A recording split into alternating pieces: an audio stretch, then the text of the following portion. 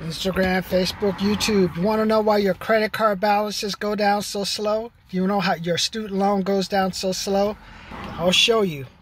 There's something that people forget about when they see their payment. I had a payment that was $546 a month on my student loan, so I thought that meant 546 times 12 is $6,600 a year that I would reduce my student loan. So I thought that my student loan should be $885.92.